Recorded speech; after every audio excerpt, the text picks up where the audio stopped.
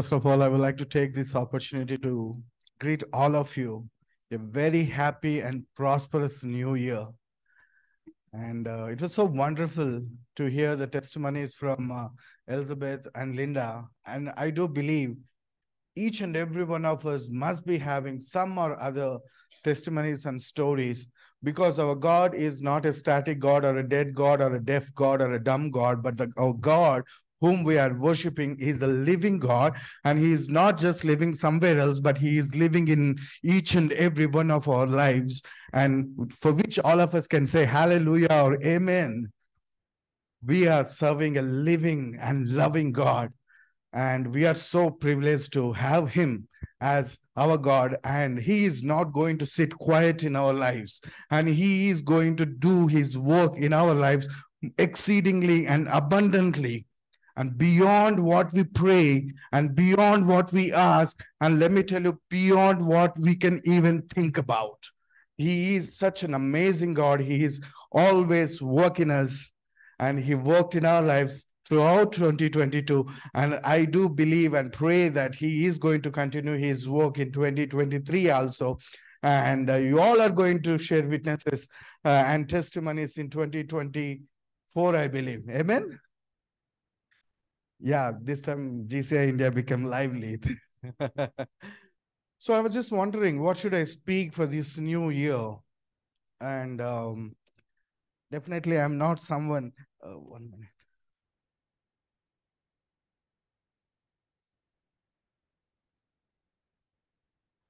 Definitely, I'm not someone who is very good at making some uh, personality development lectures. Especially, these are the personality development lectures we hear so very much during the new year. So I'm not good at that, but God has given me some gifts in my life also. I thought, why don't I bring a New Year message, as Pastor also wished, a Christ-centered New Year. Okay, that's what I would like. I would like to speak to you this morning. New Year is a time for deep reflection, both on the past year and for the year that is ahead of us. We all heard the stories of Elizabeth and Linda, and we all, I do believe, like yesterday night, last night, definitely, all of us might have thought about it, might have thought what God has done in our lives. And we might have thought even about resolutions. You know, it is a very common practice, if not all around the world, at least among the Christian world, to make some resolutions for their lives. So these resolutions are a sign that we are intentional about glorifying God in our calling, work, business, home, church, and private and public areas of our lives. Resolutions, sometimes they are good, sometimes we will be able to accomplish, sometimes we won't be able to accomplish them, but still it is a discipline that we decide to take to glorify God intentionally. So it's up to you whether to take a resolution or not, and there is nothing that Bible speaks about it, but I appreciate because it is a intentional effort to bring God, to glorify the name of God. And most of the times, the pattern of New Year message will be reflect, repent, renew, and rededicate. Most of the times we hear messages with this pattern only. Reflect on what you have done and what you have not done. Repent for what you have done, for what you have not done. And renew your mind with new perspective, and then rededicate your life. This is a continuous cycle of practice in our lives every year. Don't you believe? What do you say? Isn't it? It's same in all of our lives. But today I would like to bring Christ-centered New Year. Before that, I would like to share with you some of the traditions. As I said, the Christians, we do follow the cycle. You know, reflect, repent, renew, and rededicate. And there are so many practices also in the world. I would like to bring before you some of the practices. especially on New Year. Every culture has its own New Year day and its own philosophical, its own philosophy and traditions. You all agree about it. And on this day, usually Jewish people on New Year day, they eat apple and honey together. I tried the combination, it was good. So that the coming year may be a sweet and fruitful year. In order to convey that message, they eat apple along with honey. And in Spain, people eat 12 grapes before the clock hits 12. They have to eat 12 grapes, which are representing 12 months, which are going to be both sweet and sour. And in Czech Republic, people cut apple into two so that they can predict how the year is going to be. When you cut the apple, if the shape, the inside part is there, no, if it is in the cross shape, then the coming year is going to be painful. If it comes in the shape of a heart, then the coming year is going to be good. So that's what these people believe. And in Philippines, people serve 12 spherical fruits, which means these 12 months are going to be complete. So these 12 months are going to bring completion in our lives. That's what they believe. So they eat and give 12 spherical fruits.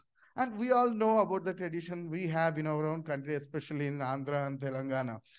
The New Year, the Telugu New Year is not January 1st. The Telugu New Year is Ugadi. Mostly it would come end of March or somewhere end of March or first half of April. Okay. We all know about this Ugadi Pachadi. You all might have tasted, isn't it? It's wonderful. It's a mixture of all flavors. And it signifies a meaning saying the year that is ahead of us, it's going to be sweet, sour, bitter, and you are going to have all sorts of experiences, and we should be ready. And it prepares us to be ready and accept everything that happens in our lives. So there are so many philosophies, there are so many traditions, and there are different dates also for New Year. In India itself, New Year is celebrated in various different days in various cultures based on the calendar they use. And Jewish people have 4 New Year days. Do you believe it? Do you know? They have 4 New Year days. Each New Year for a particular purpose. A New Year, religious New Year is there. And a farmers cultivation New Year is there. And academic year is there, and other things, and all together they have 4 New Years. We will not be discussing about all the 4 New Years, but we'll focus on 2 New Years which we can find in the Bible.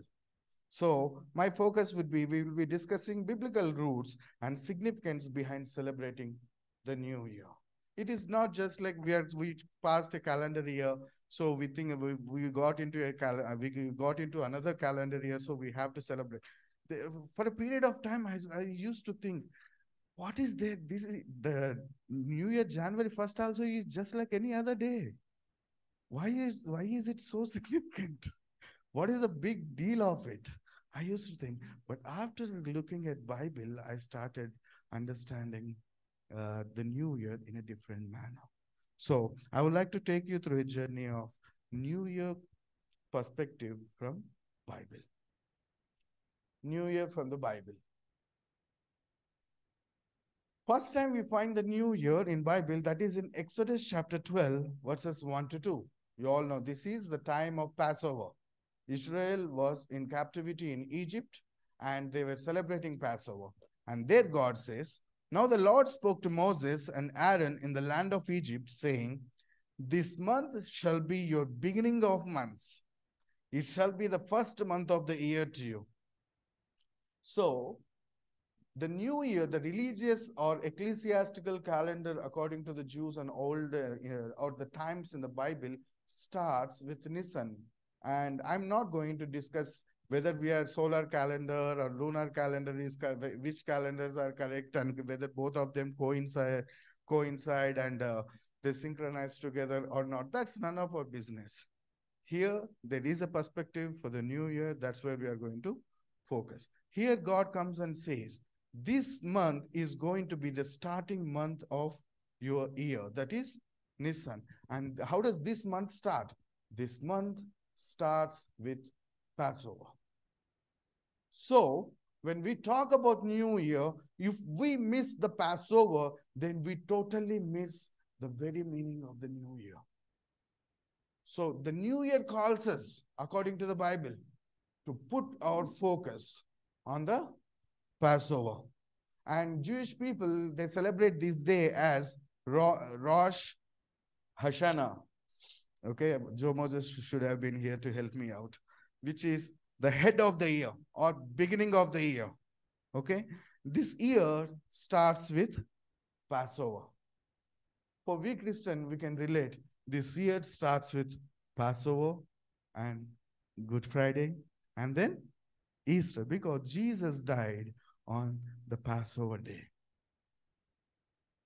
So, we Christians, if we could not focus on the cross and the resurrection of Jesus on this new year, we have totally missed the very significance of the new year. And this new year reminds us that God has redeemed us and He has set us apart. Through the Passover, God redeemed the entire nation of Israel. He brought them out of the chains in Egypt. It reminds about redemption. And imagine, they were already following a calendar in Egypt. Suddenly God comes and says, leave about their calendar. From this month, you start your calendar. That's what He is saying here. What does it mean? It simply means, I have set you apart. You are not going to be according to the world. You are not going to be related to your past. You are not going to be related to your chains. You are not going to be related to the bondage that you were in. I am going to set you free completely. That's why I'm not just going to bring you out of the place, but I'm going to break all the connections that you have with your past. First thing He is going to do is change your calendar. It is like Monday here, there, Friday. So if I call Pharaoh and say, Pharaoh, I'll be bringing my goods on Monday, he would be waiting on Friday. So there won't be any business also. There won't be any communication also. So He is completely setting them free from the past, from the bondage, and He is redeeming them. And He is setting them apart as a special nation for them. From the Passover onwards, the nation of Israel was formed. Before that, there was no nation of Israel. So this new year reminds us that God has redeemed us and has set us free and completely sanctified us and dedicated us unto Himself. He consecrated us unto Himself. And not only that, Passover, it tells us not about what God has done already. It tells what God is going to do tomorrow. You know how the Passover is eaten? They have to wear their shoes. They have to tie their towel around them as if they are going to travel. Okay, just like how we put on our shoes and travel bags and pack our bags and wearing all the bags and all and eat. Usually we do that when we are rushing out of time. When we don't have time, we wear all our things and eat a little, throw the plate there itself and go. So God asks us to eat. God asked the Israelites to eat like that. Not because they have already gone out, but hoping that they are going to completely leave this place. So the Passover is a festival of hope. And this new year is God calling us to set our focus on Passover, which is He is speaking about what God is going to do in the year to come. Amen? As we are going through the new year, as we are going to step in, we have already stepped in new year. As we are going to move forward in the new year, let us be reminded our God, He was not only active and living and loving last year, He is active, living and loving in the year ahead of us, and He is eagerly waiting to hear what I can do in the life of my children. That is what this new year tells us. And we all know that Jesus is our Passover lamb, because of which we are having this blessed hope. Our eyes should be focused on Jesus. And this same festival, Rosh Hashanah, okay, this is the traditional anniversary of the creation of Adam and Eve, the first man and woman, according to the Bible. So they remember the creation of man and woman on this particular day, through which God is taking our attention towards creation. Okay? Through the Passover, a new nation was born. Through Passover, a new nation was created. And through Christ, our Passover, you and I are made a new creation. The New Year talks and tells us that you and I are new creations. The old is past. As Apostle Paul says in 2 Corinthians chapter 5, verse 17, therefore, if anyone is in Christ, he is a new creation. All things have passed away. Behold, all things have become new. Whatever the disappointments we have in the year past, they are gone. And you and I are made a new creation. Let me tell you, my brethren, we are not made new creation only the day we put our faith in Jesus. We are made new creation each and every moment of our lives. Am I making any sense to you? You are made a new creation every day. If you have any regret for the yesterday, you are made new creation today. If you have failure yesterday, you are made new creation today. If you have committed any sin yesterday, you are made new creation today. Let me tell you, this making new creation is a continuous work that God does in our lives. And continuously, that's why He asks us to renew our mind.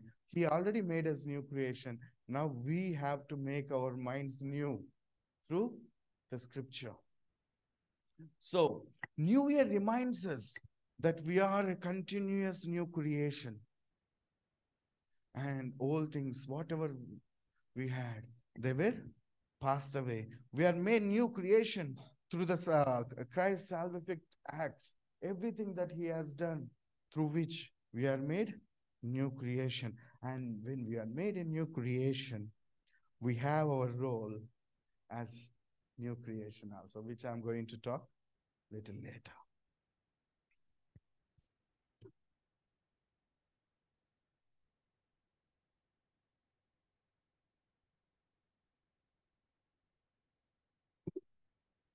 Let's move forward and let's see what else Bible speaks about New Year. And we all know that New Year, it is focused, taking our attention to Passover. So, the Passover lamb whose blood was stuck with a bunch of hyssop over the lentils and doorposts of the houses, which we find in Exodus chapter 12, verse 7 to 27 and 22, represents God's covenant to protect and deliver the Israelites.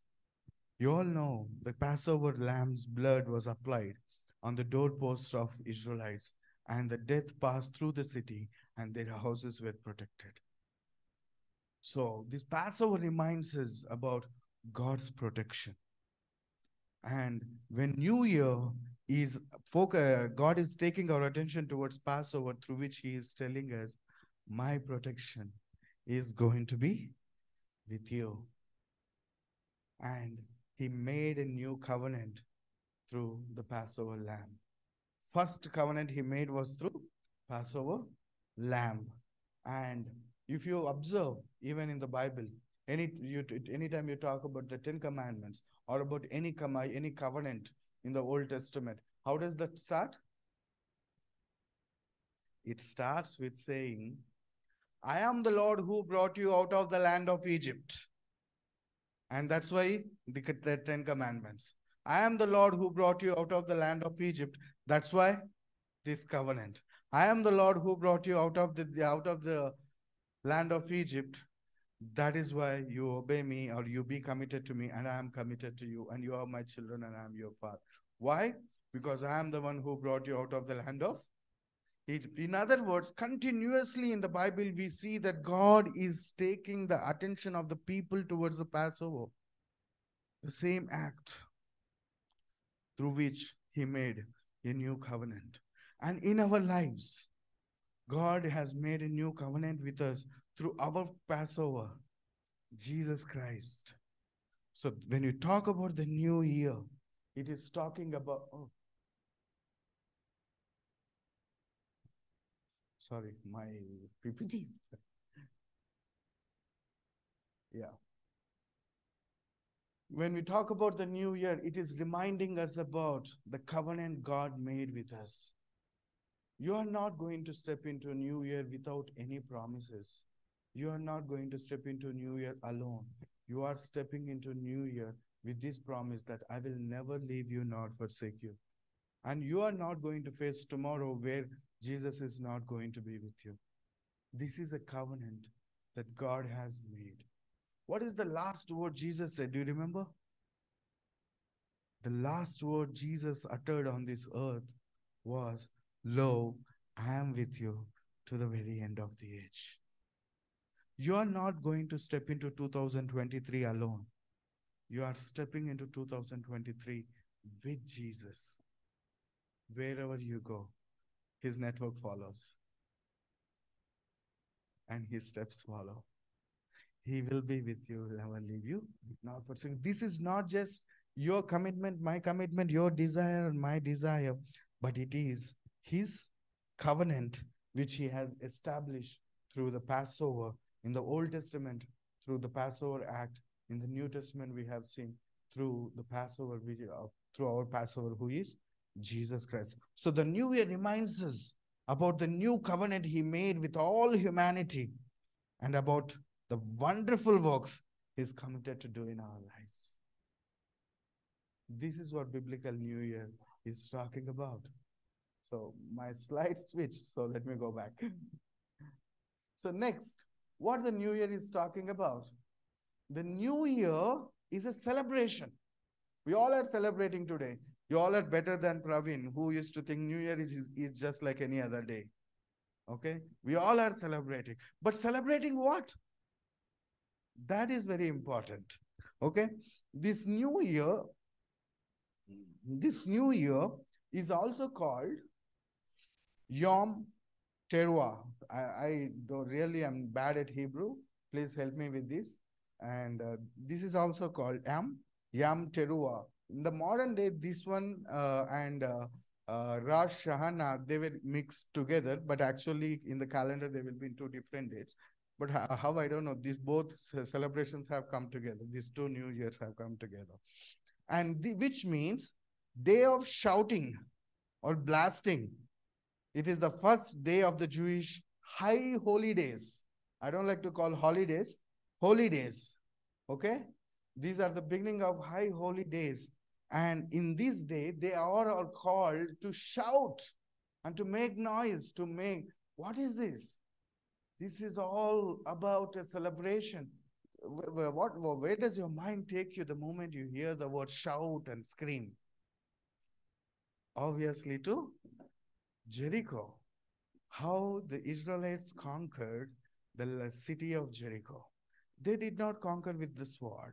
They did not conquer with elephants or horses, any weapons they have, any strength of the people.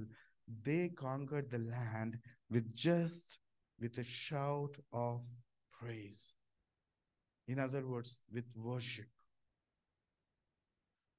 So the new year is a time to celebrate, and not just to celebrate like drunken monkeys. Of course, the desserts are good there, okay? But to celebrate in the presence of God with the shout of joy as a worship. Isn't it such a blessedness in our life?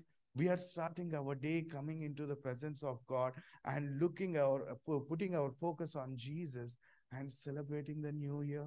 And that is what Bible calls us. Start your new year with a celebration. It's with a worship. I do believe we are very biblical today. We came together and we are worshiping the Lord. And another thing is, this particular day, they blow shofar. You know about the shofar, right? The horn, ram's horn, through which they make sound. Okay, this is used in worship and also in battle. Okay, two perspectives. Number one, it is used to worship, that we already discussed. Second thing is, it is proclaiming the victory. The Israelites, they were blowing this shofar as they were marching around the Jericho city. And as they were marching, as they are blowing this shofar, they were proclaiming their victory over Jericho. I would like to remind you, my brethren, this new year we are starting, we are worshiping, through which we have already proclaimed the victory over the year ahead. Amen. We do not know what is ahead. We do not know what we are going to face. But let me tell you, in the presence of Jesus, as the Spirit of God is in our midst, because He promised, wherever two or three gathered in my name, He is there. I'm not prophesying, but I'm taking the liberty as a servant of God to proclaim His word from His scripture and say that we, each and every one of us, have overcame the year 2023. Amen. That's what New Year is talking about. Jericho was the first city captured by Israel in the promised land. So whatever is ahead, as we are worshiping, we don't have physically shofar, but as through worship we are declaring victory over the year ahead of us. And another thing is, as these Jewish people celebrate this new year, they blow the shofar, reading another scripture. That is Genesis 22. As they blow this shofar, they read this. Somebody will be reading and somebody will be blowing. What is Genesis 22? It is Abraham sacrificing Isaac. That is such a great picture for Jewish people to celebrate. And isn't it so significant in our life? And that is symbolic to our Lord Jesus Christ. How did Jesus got victory over everything? That is through His death and resurrection. So this new year, as the scripture is taking our attention towards Genesis 22, let us keep our focus on Jesus, who gave His everything to us. And through His death, we have victory already. Through His death, we are already more than conquerors. I explained you before what is more than conquerors. Okay? So, as we came here and worship the Lord, we are declaring Christ's victory as our victory and our victory over 2023. That's how Bible asks us to start our new year. And as I said, the new year already made a new covenant through the blood of the Passover lamb. And how do we participate in this new year? How do we participate in God consecration of us? How do we participate in God's covenant with us? How do we participate in celebrating God and His victory He has won through the cross? Nothing but through communion. So I would like to ask you to think about it. Let us not just think about what we failed. Let us not think about where we have sinned, where we have fallen. Because Jesus said, because Bible says you are a new creation and you are a new creation every day. Okay? Let us take our eyes off us and put our eyes on Jesus, thinking about what He has done. He made you and me a new creation. He consecrated you and me. He made a new covenant with us. And He is calling us to participate in the celebration. And He is asking us to declare victory over 2023. Not because what we have done, but because of what He has already done. So with this perspective, I would like to ask you to look towards the communion. The Bible says in 1 Corinthians chapter 11, verse 23 to 26. For I have received from the Lord, which I also delivered to you, that the Lord Jesus, the same night in which he was betrayed, took bread, and when he had given thanks, he broke it and said, "Take, eat, this is my body, which is broken for you. Do this in remembrance of me." In the same manner, he took the cup after supper, serving, "This cup is the new covenant in my blood. This do as often as you drink it in remembrance of me. For as often as you eat the bread and drink this cup, you proclaim the Lord's death till he comes. With the hope towards the year ahead of us, with the confidence about the year ahead of us, that God will never leave us nor forsake us. He has already brought victory for us.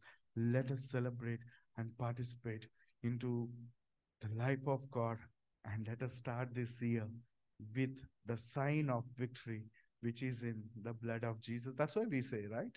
There is victory in the blood of Jesus. And I would like to invite you all to come forward and participate in the communion.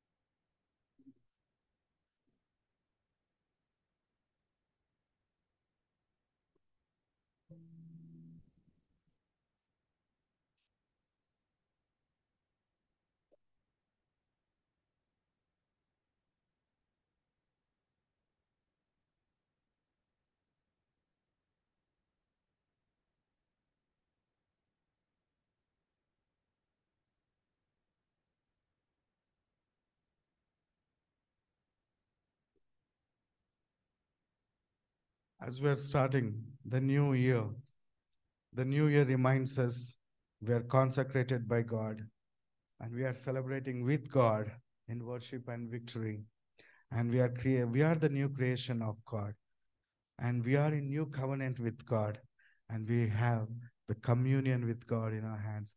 Let us participate in what Christ has accomplished for us, and be in beforehand what Christ accomplished for us for 2023.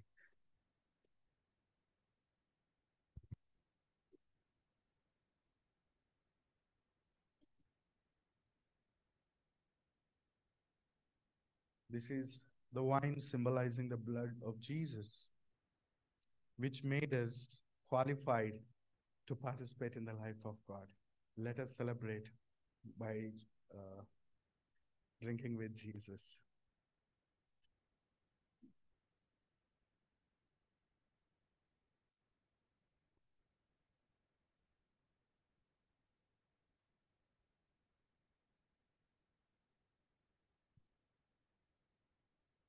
Let's look unto the Lord in prayer. Father, we are so grateful to you for your Son, Jesus Christ, and his sacrifice on the cross. And thank you so very much for your wonderful scriptures, Lord, which takes our attention to Passover and to our Passover, that is your Son, Jesus Christ. Through him, O Lord, you have given us victory. Through him, we are in relationship with you. We are in your creation, and we are committed. We are in covenant with you, O Lord.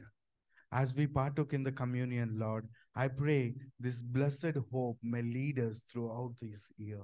This blessed hope may strengthen us throughout this year. And the hope you put in our hearts through your commitment to be with us, not to leave us, and not to forsake us, and to protect us and provide us, O Lord. Thank you so very much for your Son Jesus. Through him, we have this blessed hope. In Jesus' name we pray. Amen. So, in conclusion, my brethren,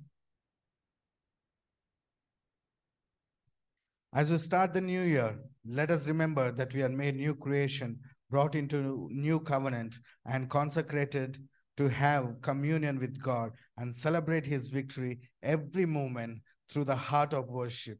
It is such a blessedness to start the new year with worship. This new year, each day with Jesus is a chance to run the page on an old way of life and embrace the new one. We are, after all, new creation, covenant, and consecrated people, and we serve the Father who renews us daily by His Spirit and made us more than conquerors in His Son, Jesus Christ.